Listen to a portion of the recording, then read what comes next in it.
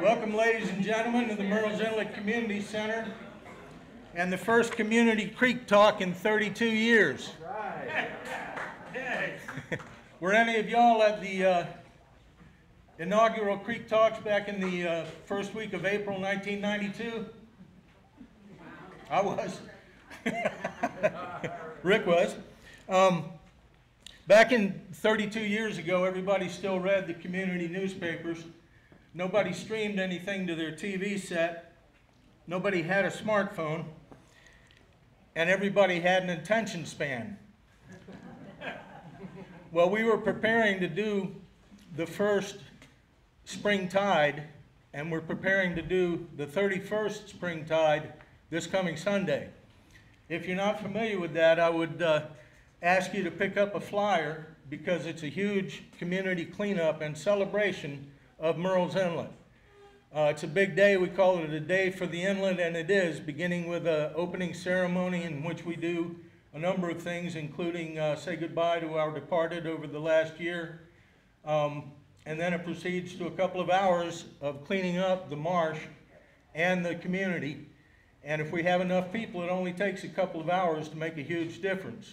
After Hurricane Ian, there's going to be quite a bit of lumber and floats and whatnot to pick up. So that happened Sunday. Now, 32 years ago, we had 3 community creek talks 3 nights in a row before spring tide. But like I said, everybody had an attention span and nothing else to do. And at that time, I believe, if I'm not wrong, Dr. Dennis Allen, who was the director of the Baruch Marine Lab down at Hobcaw, I believe, was one of our speakers. And that was a younger version of Dr. Dennis Allen, and a younger version of me introduced him. Dennis and his wife Wendy are going to be doing the first presentation. Now I wanted to just say, and not take up any amount of time here, but spring tide is a wonderful thing, but it's a superficial thing. It affects the appearance of the marsh. If we hadn't been doing that for 31 years, it's almost impossible to imagine what that marsh would look like. The first year we got between 70 and 140 tons in one day. And it's gone on for years and years and made a huge difference. But it's skin deep, it's appearance. And today we're going to have experts in the deeper, more important issues that affect the creek, Murrells Inlet. This is not a political meeting. It's not about the differences that we may have among each other. This is about learning and learning only. And it's about learning about the salt marsh, which is the reason we came here, which is the reason we stayed here if we were born here.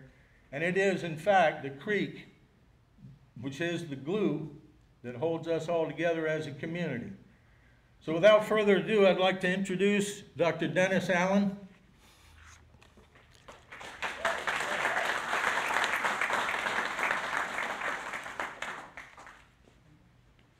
And Wendy Allen.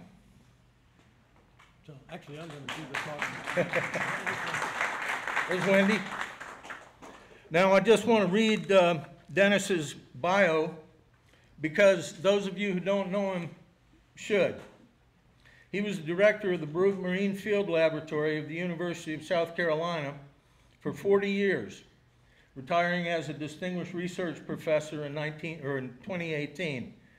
He oversaw the development of research and academic education programs and the facilities on Hobcaw Barony by Georgetown, and his first job after completing his PhD at Lehigh University, where he did his research in the salt marshes of southern New Jersey.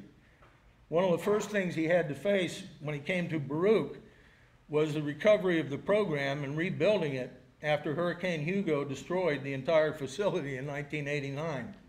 So they had a spring tide of their own. In the early 1990s, Dr. Allen helped to get the North Inlet Winyah Bay National Estuarine, that's a tough one, research reserve started. He served as the president of the International Organization of Coastal and Estuarine Scientists, the Estuarine Research Foundation, from 2001 to 2003. Dennis's primary research interests have been in the early life stages of fishes, shrimps, and crabs, and how they use salt marshes and creeks.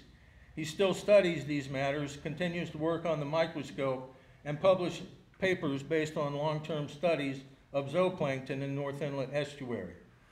Wendy served as the manager of the North Inlet Winyah Bay National, say it with me, Estuarine Research Reserve from 2001 until her retirement in 2018. She was the education coordinator for the reserve and the director of continuing education for the Bell W. Baruch Institute for Marine and Coastal Sciences of the University of South Carolina. Wendy received a Bachelor of stuck papers in biology, Bachelor of Science degree in biology from Lehigh University in 1975, Master of Education from the University of South Carolina in 1980. Enamored by salt marshes since they were youngsters, and evidently enamored of each other since they were college students, Dennis and Wendy have lived on the South Carolina coast for 45 years. Ladies and gentlemen, Dr. Dennis Allen.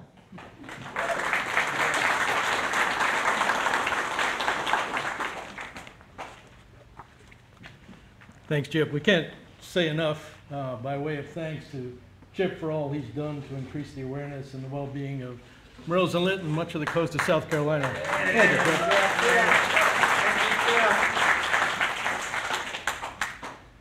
Well, thanks for your interest in learning more about salt marshes and estuaries. Condensing what I'd like to tell you about these systems into less than 20 minutes is quite a challenge, but I'll try my best. Hopefully you'll leave with some new appreciation and perspectives on just how these systems originated, how they work, and where they appear to be going. Wendy is the professional. Need more? Wendy's the professional educator and communicator in the family, but given the amount of allotted time, we thought it would be best if just one of us made the presentation, trying to keep it on track and maybe, hopefully, a little easier for you to follow.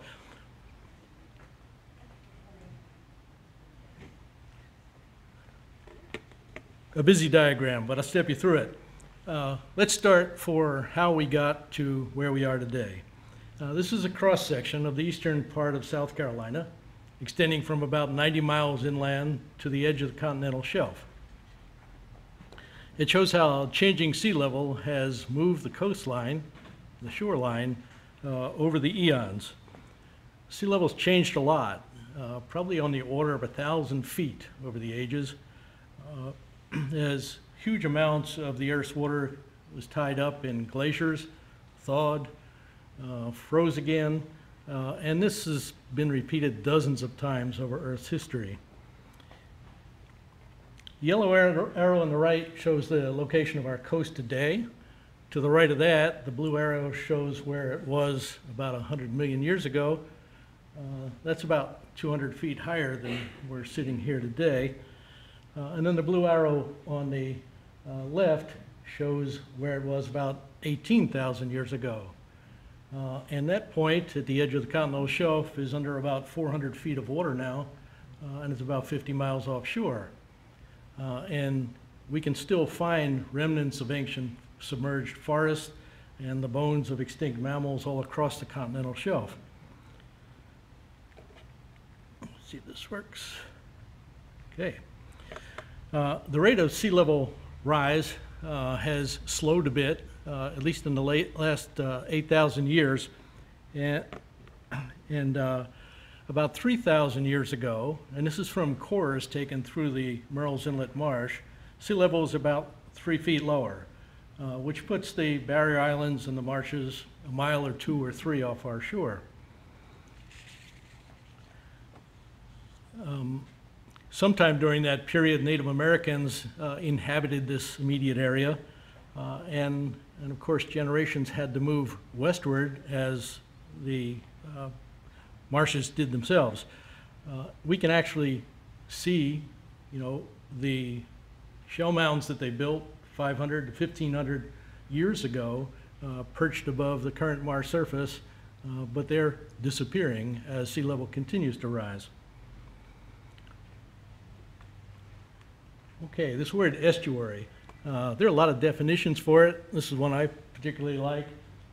It defines it as a semi-enclosed basin which has a free connection to the ocean and within which the ocean water mixes with fresh water that originates from the surrounding uplands. There are a lot of different types of estuaries around the world. In this stretch of the coast, 2 of them were established in the last 5,000 or 10,000 years. Some are like North Inlet and Murrells Inlet, and these are systems that are high salinity, that is, they're dominated by the movement of tides in and out of the ocean inlet. They tend to have large expanses of wetlands and are surrounded by relatively small watersheds. And that's in contrast to the other type of estuary, Winyah Bay being a classic example of that, with a number of rivers draining very large areas, in this case up to Virginia, and of course mixing close to the sea. These systems tend to be more open water with relatively little wetland component. The focus today, of course, is on salt marshes, so we're going to talk about systems more like Murrells Inlet. And these are usually described as dynamic and productive. They are indeed dynamic.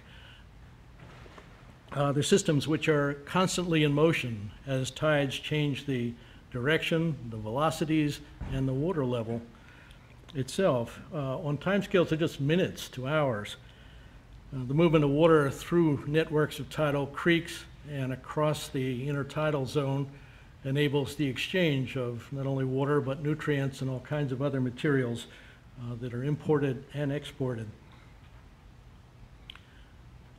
In addition, from watersheds, we have both surface water and groundwater inflow, and these affect biological processes both in the marsh and in the waterways. The plant largely responsible for the very high primary productivity of these systems is known as Spartina alterniflora. It's a remarkable plant that has the capacity of synthesizing more organic material per acre than most agricultural systems. In addition, well, I should mention that very few animals eat green marsh grass, but a great many of them depend on the particles that result from its decomposition. We often refer to this as detritus. Various kinds of algae are also important primary producers. The microalgae that create films on the mud, as well as the ones that are suspended in the water that we call phytoplankton, are all critical sources of food for a great many animals. So if we look at a cross-section of a typical salt marsh, and we start with the blue area on the right, we're looking at the level in the creeks at low tide. As the tide floods, of course, it comes up across the mud flats and oyster reefs, eventually over the marsh bank, and extend across the vegetated intertidal. The elevation of the ground with respect to the tide is critical in terms of determining what kinds of plants grow there. And they change rather dramatically as we move toward the uplands. In fact, we tend to see tall growth Spartina near the edge, which grades down to quite a short form of that same species as we get to the upper extent of tidal inundation. And then beyond the regularly flooded area are plants that can only stand to be wet maybe a few times a month, a whole different group of species. But they're all important in making the system work. Sea level continues to come up. The instruments around the world are all showing this, but locally we can see it with our own eyes as our barrier islands are flooding more frequently than they used to, and salt water is being pushed further up into the uplands, stressing trees and even creating ghost forest all up and down the coast. Sea levels come up about 5 inches in the past 40 years, and the rate has accelerated in the last decade. So what's this mean for salt marshes? Well, Spartina lives in a fairly narrow range within the tidal zone, and if it doesn't get enough flooding, it dries out. If it gets too much flooding and the plants spend too much time underwater, they die as well. And in order to keep up with where they need to be in this optimal zone of growth, they have to accumulate sediment. That is, they trap fine particles. When they're flooded, the sediment surface comes up, the platform is raised, and they need to do this at about the same rate the sea level is coming up. Research has been done in North Inlet over the decades with very precise measurements of the plant's production and sea level have shown that in general these marshes are not able to keep up with the rate of sea level rise we're experiencing today. The key to the future of salt marshes is their expansion, in this case westward, into the uplands. And there's indications all up and down the coast that they've been able to do that, albeit slowly, and with the exception of those areas, of course, that are already armored with human infrastructure of various kinds. Jim Morris, who's been studying the North Inlet area, as well as lots of other estuaries on the East Coast and Gulf Coast, predicts that within the next 50 years, systems like Murrells Inlet are no longer going to be expanses of marsh, but rather open water lagoons with just fringes of marsh around the edge. Estuaries are composed of a great variety of habitats that are interconnected, of course, by the tide. In addition to the vegetated intertidal zone, we see these mud flats that are really critical. You can't see much life there, but there's a huge amount in the sediments, and they're important areas for larger animals to forage.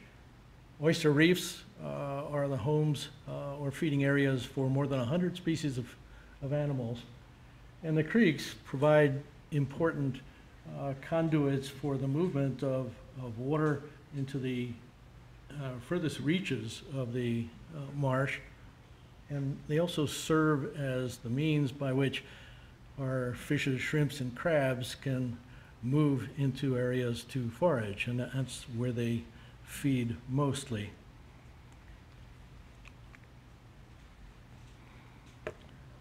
There are about 1,000 different kinds of animals out there. And the familiar ones, of course, are things like fiddler crabs and worms and hard clams and oysters, but there are a lot of animals in the sediment that you never see, including a group called the myofauna, and these are microscopic animals that occur in great numbers. In fact, if you took a tablespoon of pluff mud in the middle of the summer, you'd have tens of thousands, if not hundreds of thousands, of little animals in there. Resident species, of course, spend their entire life cycles within inlets, but there are others that only spend part of their time here, and that's the transient animals, and this includes most of the fishes, shrimps, and crabs of commercial and recreational importance. Most of the species occur as juvenile stages only, spending months and sometimes years within the estuary before moving out to the ocean, where they complete the life cycle, of course, becoming adults. Because of this, we often refer to estuaries as nurseries. So one community I'm particularly fond of are the zooplankton. This is composed of a great many different kinds of very small animals suspended in the water column. They're permanent members like the copepods, but a lot of them are there only temporarily, sometimes for hours or days, in a few cases for weeks. And these are the results of the spawning of just about all of the invertebrates and fishes you can think of. Almost everybody gets their start as a member of the zooplankton. We've been studying this group for a long time. In fact, we use very fine mesh nets to collect every 2 weeks, and we've been doing this since 1981. And I'm not going to show you much data, but I did want to show you this and talk a little bit about the trends we're seeing. And that is, the white line connects the average number during each of the first 38 years of the study. And you can see we had a lot more zooplankton early on than we have these days. The statistical analyses suggest a decrease of about 40%. And that means we've lost like 5,000 to 8,000 of these little animals per cubic meter of water. That's a whole lot. And it's happening over a great broad scale, and it includes the decrease in all kinds of animals. But it's not only the zooplankton that have declined in numbers, so the fishes and shrimps and crabs. And these are the results of surveys in the North Inlet area, with the white lines representing the numbers collected during the 1980s, black bars in the mid-2000s, and it's easy to see we've lost a lot of these larger animals as well. And the same goes for birds and insects in other groups, not only locally, but throughout the world. Our environment is changing a whole lot, and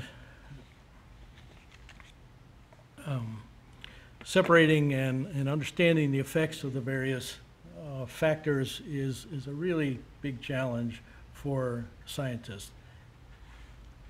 But it's probably more critical than ever that we make some progress there.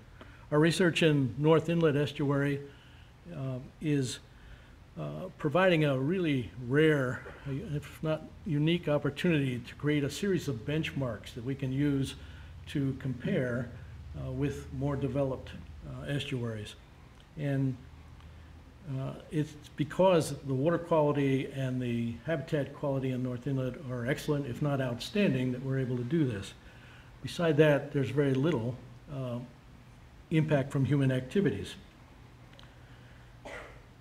That means that the changes we've been seeing are probably not due to local influences, but to factors that are operating externally on the scale of regions and of course the globe itself.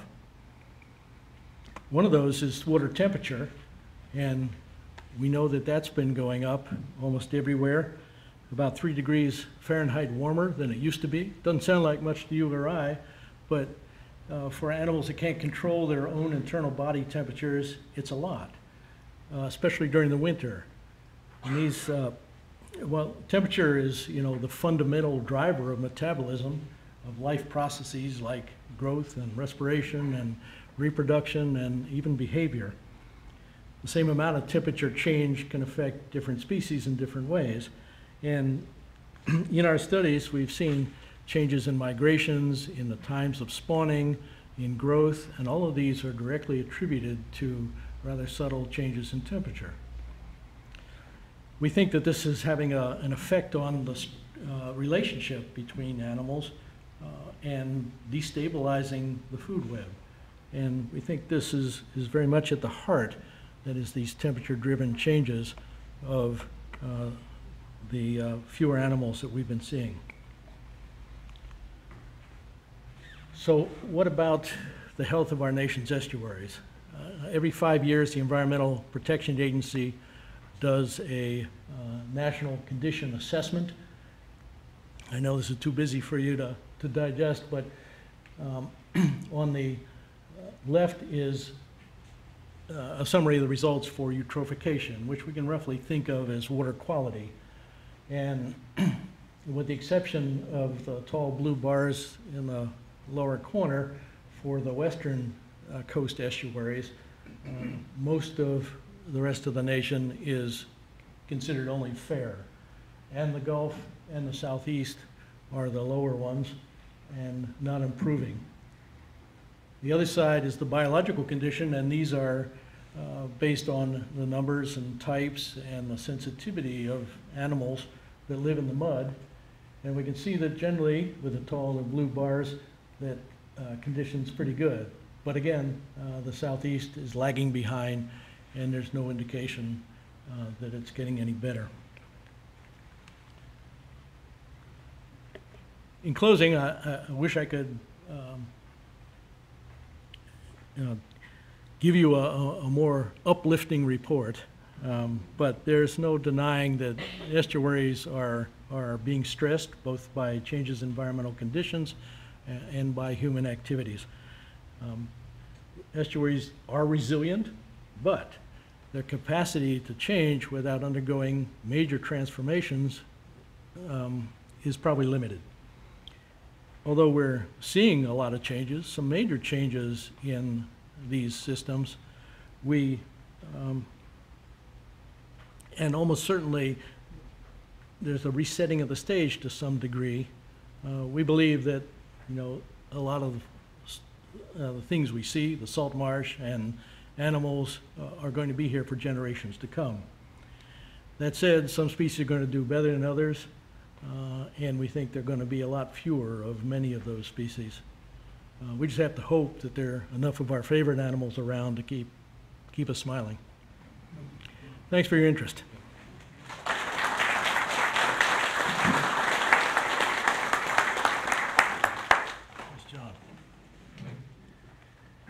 Well, that's some sobering news. On the other hand, a very nice lady asked me before we got started whether you could go sailing in the inlet. Well, the good news is in 50 years, yes. At this time, we're going to learn a little more about the state of Murrells Inlet today. And to give us that is Dr. Erik Smith, who is the manager of the North Inlet Winyah Bay National Estuarine Research Reserve. Dr. Smith is the Associate Research Professor at the University of South Carolina's Bell W. Baruch Institute for Marine and Coastal Sciences, the manager of the Research Reserve, and Dr. Smith earned his BA in Biology at New York University in 1987, his Master's in Marine Science from the University of Maryland in 1994, and his doctorate in marine science, also from the University of Maryland, in the year 2000. His interests in research include the ecology and biochemistry of salt marshes and estuaries, as well as the functions and effects of stormwater retention ponds and other facets of interplay between watersheds and coastal nearshore waters, sediments, and life. Dr. Erik Smith. Thank you, Chip. Can you hear me in the back okay? All right.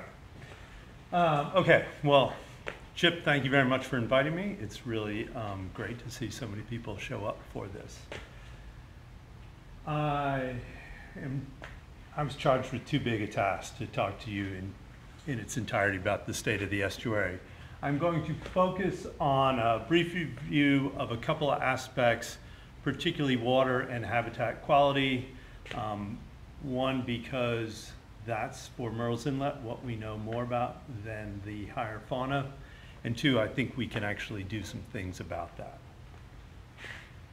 To do that, I'm going to ask us to turn our perspective a little bit and look inland, because I really want to make the case that when we think about water and habitat quality of an estuary, we really need to understand that that is largely a reflection of the conditions in its uplands, in its watershed. Particularly with respect to coastal development, that has two important facets for the discussion today. It profoundly changes the water balance, the amount of water running into the estuary, and the concentrations of material that are transported by that water from the uplands, from the watershed, into our estuaries, our tidal creeks, and our open waters. This is a simple schematic that I use in all sorts of talks. It's produced by the EPA, and it really nicely summarizes sort of the fate of precipitation, the fate of rainfall falling on a forested natural landscape all the way up to a heavily urbanized landscape. And as we pave paradise, as we cut down the trees, as we create parking lots and rooftops and other impervious surfaces, the trees are very good at taking water from the ground and putting it back up into the air. That's what we call evapotranspiration. The trees transpire water up into the atmosphere as well as evaporation of surfaces. The lack of pavement allows water to seep into the ground, infiltrate into the ground, replenishing groundwater. So there's very little left to run off as stormwater runoff. As we increase the amount of impervious surfaces and we lose the trees that transpire, we get less evapotranspiration, less infiltration, and a great deal more surface runoff. And so for a lot of the studies that look at the impacts of watersheds on water quality and the health of the estuaries, we focus on the degree of development, particularly the degree of impervious surfaces. So this is the watershed of Murrells Inlet, where the reds and pinks are various intensities of development on large scale. The greens are forest and natural areas, and then of course we have marsh and open water. And we can see going south to north, thanks to Huntington Beach and Brook Green Garden, we have a lot of green and natural areas in the south, and a great deal of predominantly low and medium intensity development as we get up into Surfside, Murrells Inlet proper, Garden City, etc. There's been a number of studies comparing Murrells Inlet and North Inlet in terms of the impacts of development and watershed. This is a really nice one by Wall and co-authors. Wall and McKellar were at USC. Just as an aside, Tom Williams was at Clemson. So when it comes to understanding the impacts of development, we pay no attention to football and rivalry on the sports team. We're all in it together for the environment. These gentlemen compared two creeks, one in the developed area of Murrells Inlet and one in the largely forested area of North Inlet's watershed, and looked at the cumulative discharge from these creeks as rainfall over the course of a year. This is the North Inlet. So as it rains, there's increasing discharge out of that creek into the inlet over the course of the year. You can see most of that increase in runoff happens during the winter months, from February to about this time of year. What happens in that period? The trees are dormant, there's not a lot of transpiration, the water tables are high, so there's a lot of water to run off. In contrast, the gray line is Murrells Inlet, and you can see a steady, as the rain falls, just more and more water accumulates as runoff throughout the year. So by the end, the amount of water this one creek in Murrells Inlet discharges, this one creek in this area discharges to Murrells Inlet is almost twice, about 70% greater than the corresponding creek in North Inlet. And I should have said these were chosen, they're equally sized, they got about the same rainfall, so this really is a function of that development. This study also measured what's in the water that's running off from these two creeks with a focus on nutrients. This is everybody who's tried to grow a green lawn, planted a garden, knows the importance of nutrients for fueling plant growth. Too much of a good thing causes the eutrophication that Dennis talked about earlier. So there's been a lot of work understanding nutrients. Keeping with the color scheme, the gray bars are Murrells Inlet, the green bars are North Inlet, winter and summer. And you can see for the nitrate-nitrite version of nitrogen as well as phosphorus, there's much higher concentrations in the Murrells Inlet runoff compared to North Inlet. Interestingly, not so from ammonia. Forests tend to export a lot of recycled nitrogen, and that shows up in ammonia. But when we talk about export from the watershed, we need to talk about concentrations and the amount of water that's carrying those. So concentration times the amount of water quantity is load, and that'll become important later. Once you factor in how much water is coming out of those systems and multiply that by the concentrations, now we see much greater differences in the total flux, the total annual load of nitrogen as nitrate and even as ammonia, right? So big changes in water can compensate for big changes in concentration. So if you're going to reduce loads, you get much bigger bang for your buck if you can reduce the amount of water coming off of those developed surfaces than trying to mess with the concentrations. In a perfect world, of course, you would do both. This general pattern is, as Dennis alluded to earlier, a common understanding. Although I just showed you the comparison between Murrells Inlet and North Inlet, a group of researchers from DNR and NOAA have synthesized data collected along the entire coast and shown that that's a general pattern. Broadly speaking, sort of the quality of the estuary reflects the degree of urbanization at the large scale. And I'll show you just a little bit of data to illustrate this. So fecal coliform, perhaps folks are already familiar with the bacterial pollution problems that are closing shellfish beds. In watersheds with relatively low percent impervious cover, relatively low development, most of the samples are below the state standards for fecal contamination. By the time you get up to watersheds that have over 50% impervious surface or degree of urban-suburban land cover, the percentage of samples that are below the standards goes down, and the percent that are above or even well above goes quite a bit up. That same pattern holds for all sorts of things. The ERMQ is an index of sort of sediment contamination. This is the amount of pHs, pesticides, heavy metals, etc. in the sediments.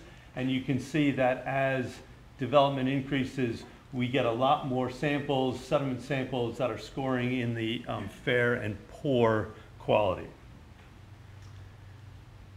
The authors of this work for DNR. The data sets that they were using continue to be compiled today, and in fact are used for the state's one biannual report card for coastal waters. This is available on DNR's website.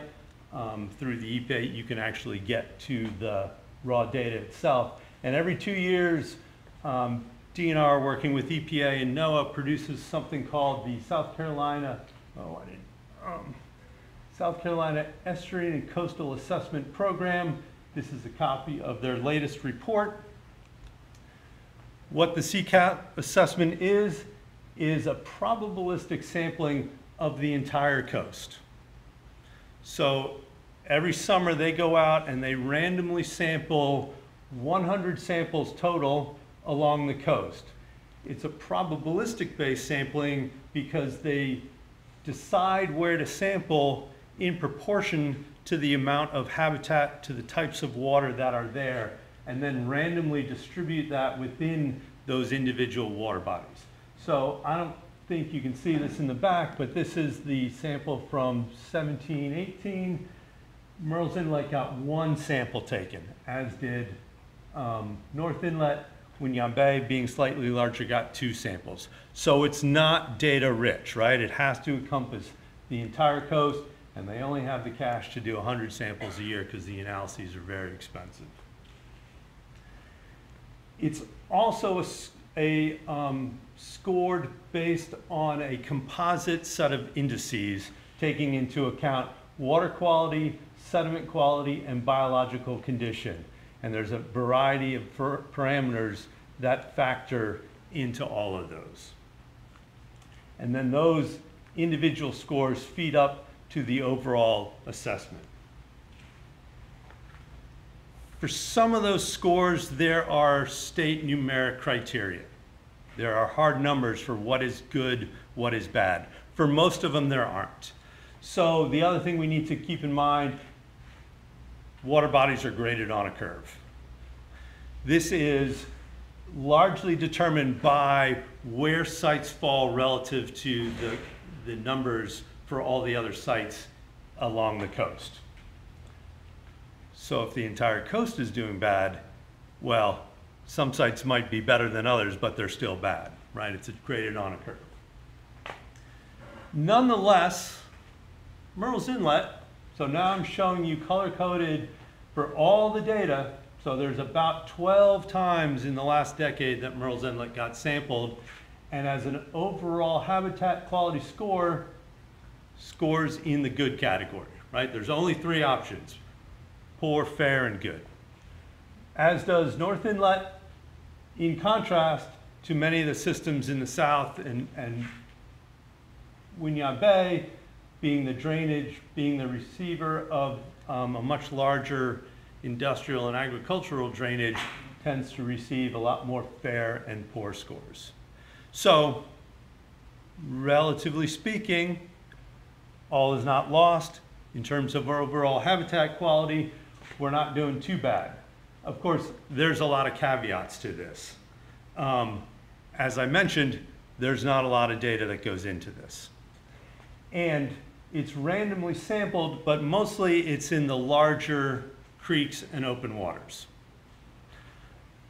It doesn't go out and intentionally sample sites. If you go out and intentionally sample sites, you can find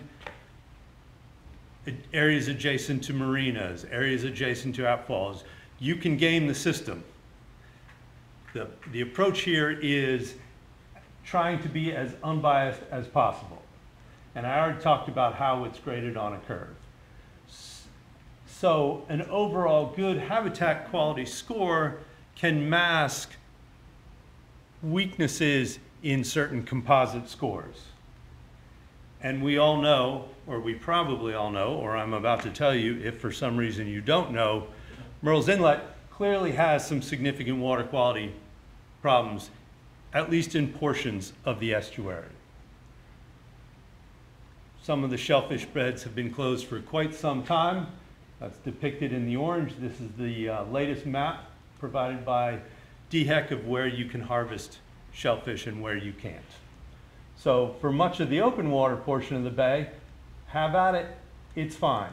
But for a good bit of the north, the south, and right along the inner coast, those areas are closed. And those areas are closed entirely due to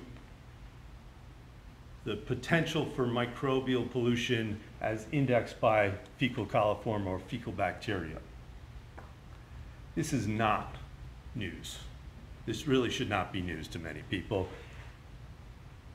Way back in 2005, the state created a total maximum daily load, TMDL, recognizing that many of the creeks in those areas of the map that I just showed you were exceeding water quality thresholds for microbial contamination, fecal bacteria pollution. If you're not familiar with the TMDL, it is what the EPA, what the feds require the state to do to enable, well, required when water bodies are recognized as exceeding standards, contravening established standards. It's a process that allows loading of pollutants to be quantified such that the state can then start remediating those, creating water quality-based controls to restore the health of the system. The key findings of the Murrells Inlet TMDL are it's a non-point source problem. We have no wastewater discharges. We have no point sources of microbial loading. In addition to this, source tracking efforts done in conjunction with this TMDL and since then have shown that the fecal bacteria we're talking about is not human. Leaking septic, leaking wastewater, sewage transport is relatively rare. I'm not going to say it never happens, but the overall findings of the source tracking efforts are it's pets and it's wildlife, by and large. according to the models, to get back to maintaining water quality standards would take a load reduction of some 70–80%. The concern that many folks have is that TMDL was established in 2005. That was supposed to create the pathway forward to improving water quality. Showing you a little bit of data from a select number of sites in these closed areas from DHEC. These are the concentrations on an annual basis. We don't really have to get into the details of what the 90th percentile means. But it's a way to compare those data with this green line, which is that water quality standard for go out and harvest oysters. And most of those sites are well above that green line and don't really show, with maybe the exception of 1 or 2 sites, any kind of decline. In fact, some of those sites that have been down, sort of hovering just above the state standards, are perhaps starting to show some increases in the latter years. It's a bit soon to hang your hat on that trend, but it is certainly troubling.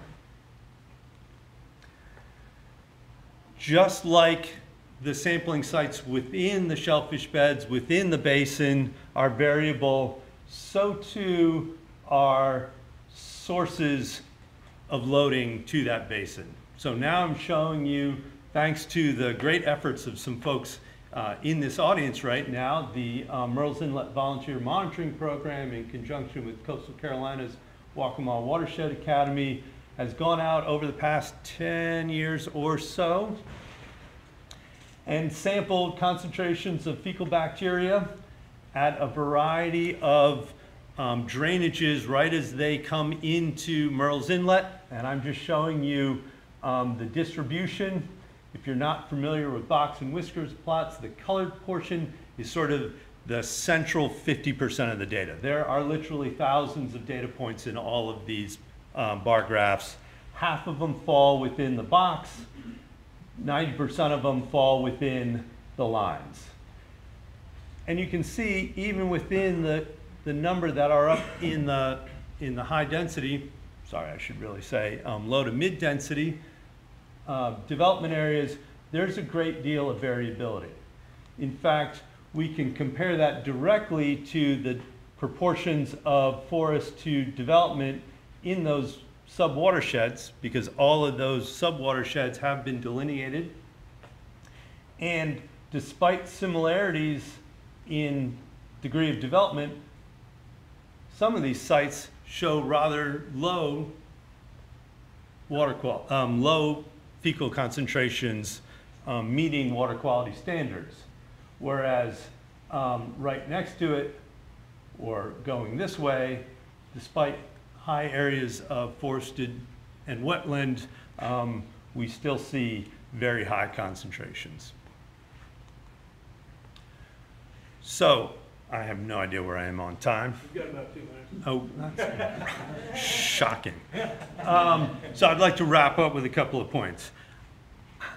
There are reasons to despair in terms of the global picture for the fate of estuaries. I would add a caveat to Jim's prediction, and that is that's given projected sea level rise. We get off, here's my little soapbox. We get off the CO2 habit, those seas won't rise as fast, those estuaries won't drown as quickly. It's not even too late to despair too much about Murrells Inlet's water quality and habitat quality. It's fairly good. I acknowledge the caveats. I remind you of the caveats because that's not to say everything is rosy. There are definite problem locations. There are definite problem pollutants. I emphasized fecals. I did not have time to talk about a number of emerging contaminants of concern. Those who have gone out looking will find areas that are of sediments that are very high in polyaromatic hydrocarbons. These are the combustion, fossil fuel combustion byproducts that can be very toxic to all those worms that grow in the sediments that Dennis talked about. heavy metals, persistent organic pollutants, etc. I would say let's not take our eye off the goal of solving the fecal bacteria TMDL problem, because that's all about addressing the terrestrial loads. And I would argue if you address the terrestrial loads, you will by default take care of a bunch of these problems as well, because the source of all of these is the watershed as well. Doing that means really understanding both quality and quantity. That is also nothing new. Murrells Inlet 2020 with the Council of Governments 10 years ago produced a very nice watershed report. It's available on the Murrells Inlet 2020 website if you haven't checked it out. And it talks very much about understanding and mitigating flows. And I think there's a lot of potential there. And then better understanding the causes of that variability across those subwatersheds. It's not all about development, right? The volunteer monitoring program shows that my initial general blanket statement about all development is bad is categorically not true. There are subtleties around there, and it's most likely on how the stormwater is dealt with in that development. So I will stop there, and thanks very much for your time and attention. Thanks. Thank you, Dr. Smith. Should I swim in Murrells Inlet? The recreational contact standards exist. There are parts that are in those closed shellfish beds that I would not swim in after a heavy rain. But in that open water portion, by all means, I would swim. I personally would swim in the open water portions. And do stick around, Dr. Smith. I have a feeling there'll be some questions for you at the end. And if we have water quality monitors in the audience, if you would stand up, we'll recognize you. That's the terrific work you're doing. Thank you so much.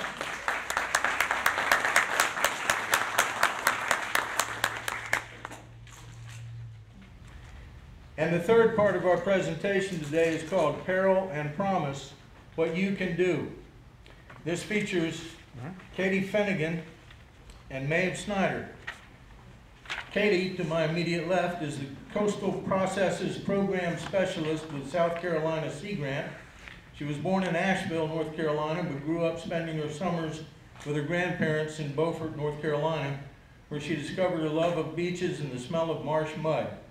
She earned her bachelor's and her master's degree in environmental engineering from NC State, and recently transitioned from doing consulting engineering to working with the South Carolina Sea Grant at Coastal Carolina, where she helps with research and education in areas such as beach erosion, living shorelines, and sea level rise.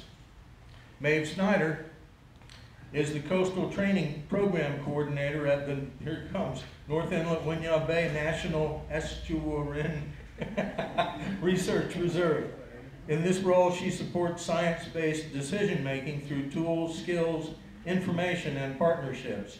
Maeve earned her master's in biological sciences from the University of South Carolina and a Bachelor of Science in biology from Coastal Carolina University. Maeve has experience in ecological research, including a thesis focused on climate-driven range shifts of marine organisms. She has worked in science communication and education throughout the coastal Southeast. And I would like to give both of y'all a microphone, but that one went dead, so if you could share. Yeah. So I think we have the uplifting part of the seminar here to tell you more about what you can do.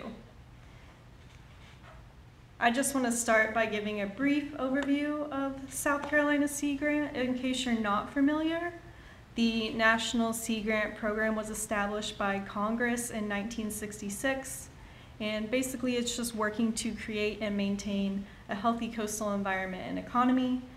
The Sea Grant Network, which you see a map of here, consists of federal and university partnerships between NOAA and 34 university-based programs.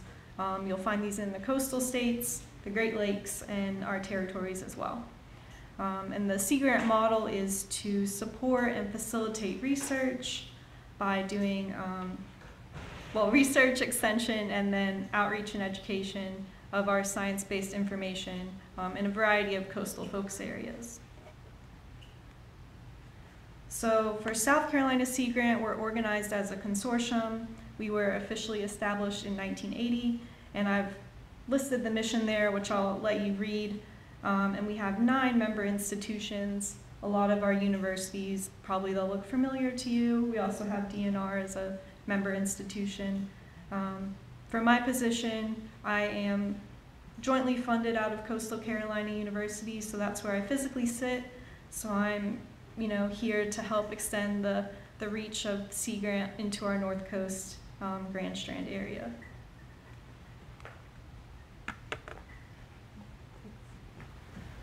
Hi everyone, thanks for the invitation to speak to you today. Dennis and Erik did a good job of introducing the North Inlet Winyah Bay National Estuary Research Reserve, which you can refer to by its acronym, the NERR or the Reserve. But I just wanted to introduce the entire system that we work for. There are actually 30 of these NERRs across the country, and we're very lucky to have 2 here in South Carolina. The Ace Basin NERR is our other reserve.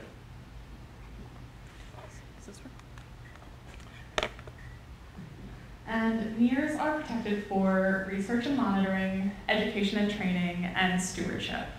And I just want to highlight that Katie and I are going to tag team this presentation because we're just 2 of many different agencies and organizations that are working on coastal management issues across the coast.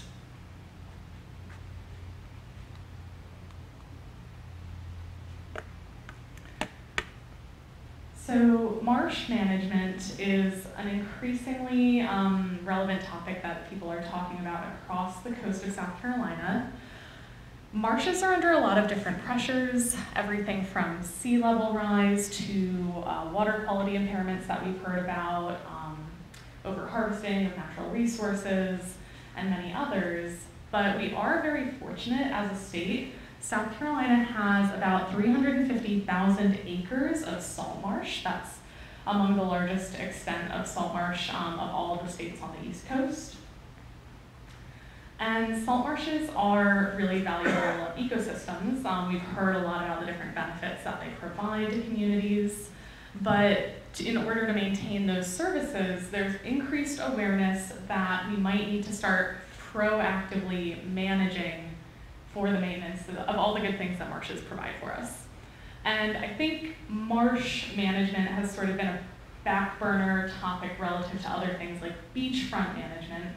Beaches are incredibly dynamic ecosystems, they change all the time, and so there's maybe been some more proactive thought about that. They also have a lot of hazards and risks associated with storms and flooding and erosion. But marshes also present a number of hazards and risks to marshfront communities alongside all the valuable services they provide, and so they do sort of merit their own proactive planning. So I want to point out that there are quite a few organizations that think about these topics and are working on them currently. One you may have heard of before is called the South Atlantic Salt Marsh Initiative, or SASME. That's just one of many groups that are taking on this issue of marsh management. And I want to point out, so here's a picture looking out over Garden City to Murrells Inlet. This actually sort of shows what I think is the most common environment in which marsh management planning has been considered in South Carolina, which is the barrier island community that has a beachfront oceanward and then on the backside of the island, that marsh. Murrells Inlet is sort of a unique case because it's actually a basin. And I'm going to share some examples as we go through, looking at communities that have started this proactive approach to marshfront management. Within South Carolina, these examples are usually barrier island communities such as the city of Folly Beach or the town of Kiowa Island. So definitely some similarities, especially just geographically, but I want to point out that we do have some unique challenges here in Murrells Inlet because There's not a single jurisdiction. It actually spans Horry and Georgetown counties. There's not, you know, a city or town of Murrells Inlet.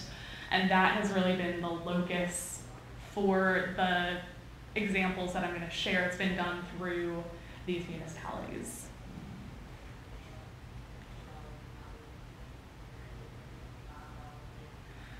And then I want to share some examples from research that we recently did through our 2 South Carolina reserves, really trying to get a better handle on stakeholders of marsh management issues.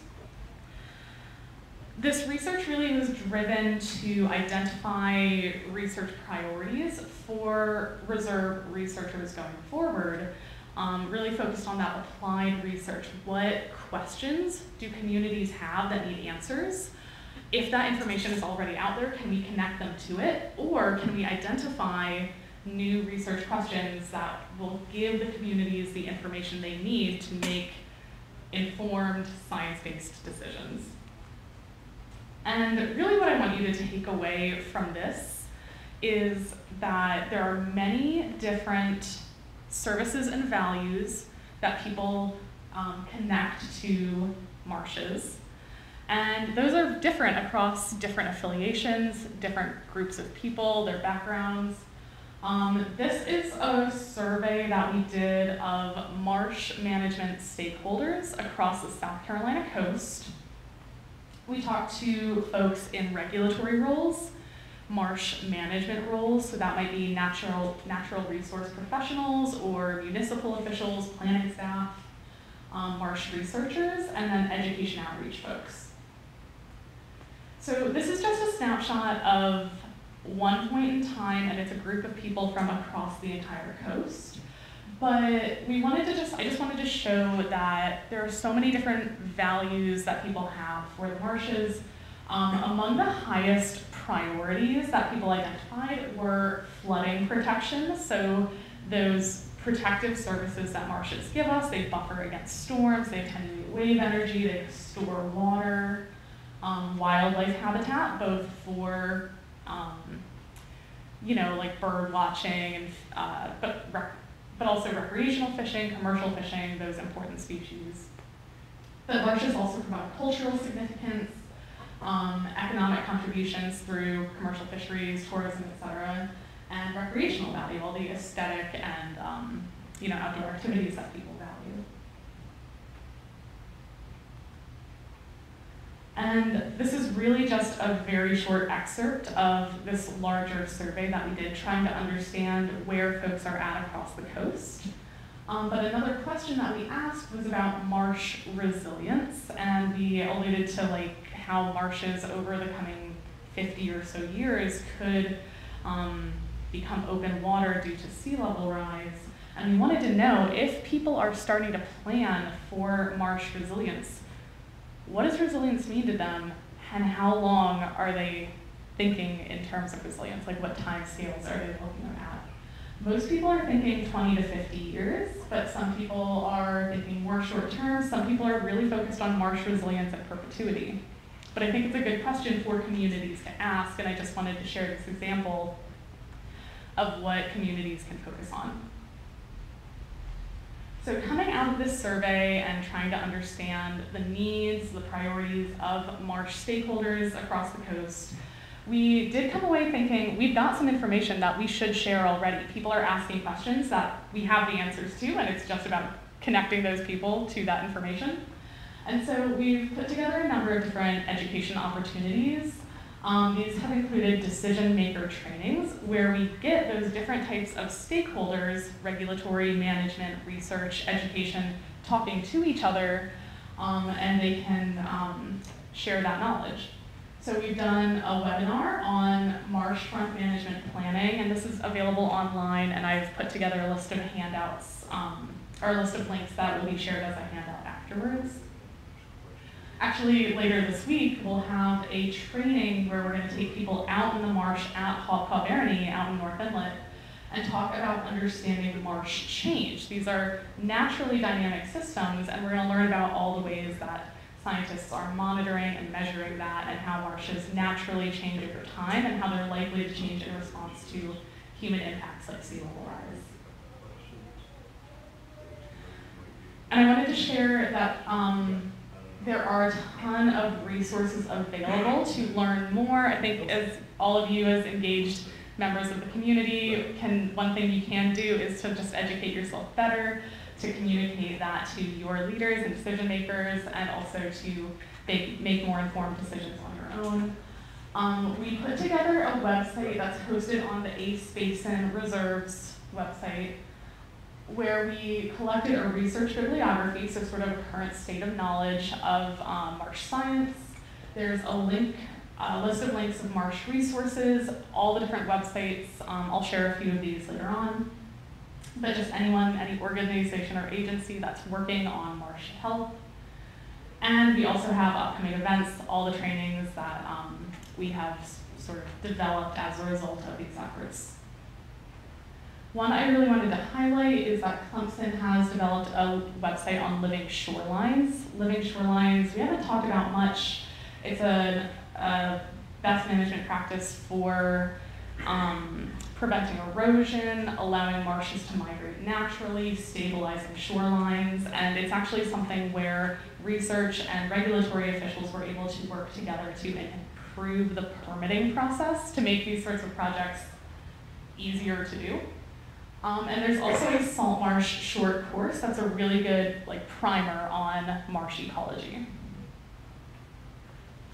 And that's it for me. Like I said, I'm going to share all those resources, but I'm going to let Katie take over. Okay, so I just wanted to take a moment and highlight a project that I'm working on with South Carolina Sea Grant, and then I'll dig a little bit more into some of the individual actions that you all can be taking.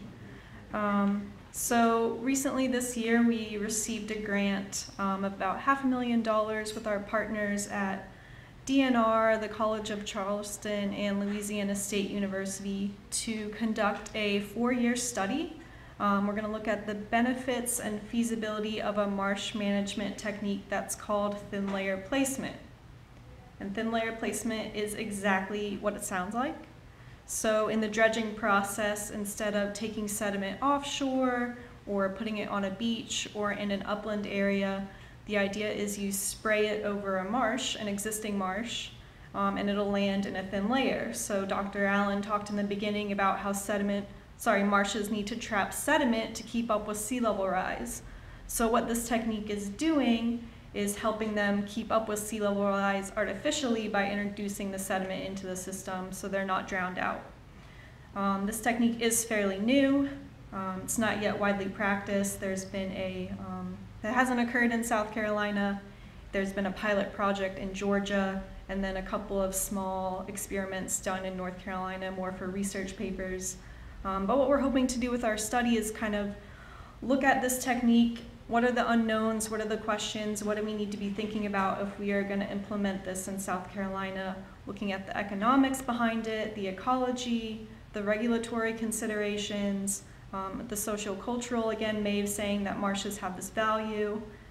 We also plan to model this technique to see how effective it can be. But we'll be conducting this study for the entire South Carolina coast, evaluating the marshes and where it makes the most sense for this technique to be employed in the future. We are working very closely with the Army Corps of Engineers Charleston District. They are very interested and motivated in conducting a thin layer placement project. So we hope that with our study and working with them, we can kind of help them figure out where that will make sense.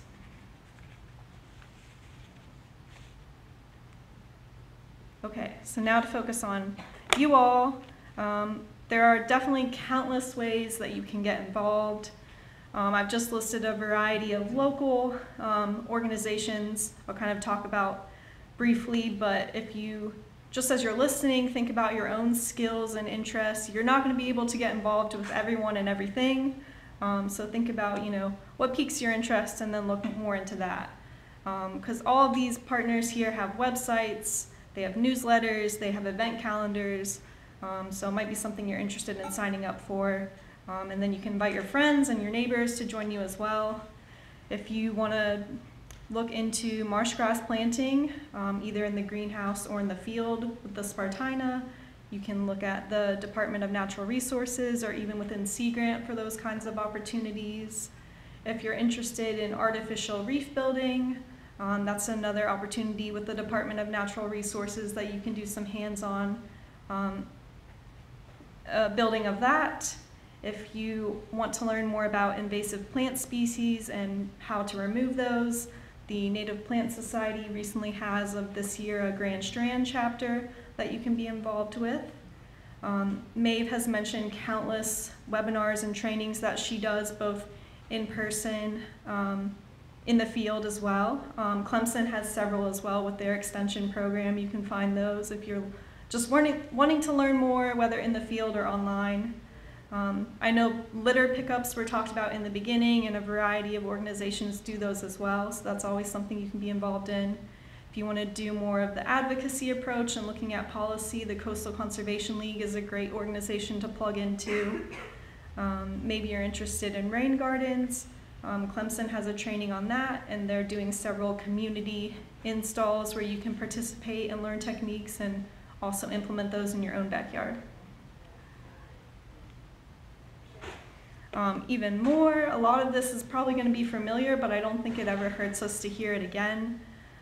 You know, we want to reduce, reuse, and recycle, eliminate the amount of trash that we're putting into our environment in the first place, bringing our reusable bags to the grocery store, our reusable water bottles with us where we go. Maybe you can start composting your food scraps in your own kitchens and backyards, making sure to donate things whenever possible instead of throwing them away that we don't need.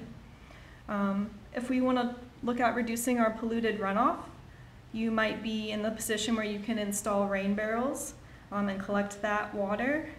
If you have the ability, again, to reduce paved surfaces in your own homes, make sure we're keeping sidewalks and lawns, driveways clear of that pet waste, which we were hearing about earlier. Trash, toxic chemicals, motor oil, all that stuff just runs off into our wetlands and causes pollution, so keeping our areas clean. Again, the native plants, I highlighted the Native Plant Society earlier, but it's really important that we have plants and that they are native, so if you're looking for appropriate plants to add to green up your environment, the Native Plant Society would be a good place to start. We want to make sure we're protecting our wetland habitat, not filling in wetlands, developing them. Maeve briefly mentioned the living shoreline, so if you have a waterfront part of your property and it's eroding, not wanting to put up concrete structures or wooden structures, looking more at helping have plants installed to stabilize the soil and keep it in place. Using non-toxic products whenever we can, especially when we're thinking about our lawn and garden fertilizers. Those non-nitrogen lawn supplements, we want to avoid excess nutrient pollution. We don't want to be promoting algae growth. We don't want to create dead zones that are toxic to species. Making sure that we do use fertilizer. It's not a windy day or a rainy day, so that is immediately being washed off or taken somewhere that it doesn't need to go. And I think most importantly, just respecting our natural areas. I think we all live here for a reason. We all love to be here for a reason. Just obeying rules anytime we're at a park, but also just taking the time to go to the parks. Huntington Beach State Park and Brook Green have both been mentioned. We have Myrtle Beach State Park. We have the Waccamaw National Wildlife Refuge. We have Lewis Ocean Bay Heritage Preserve.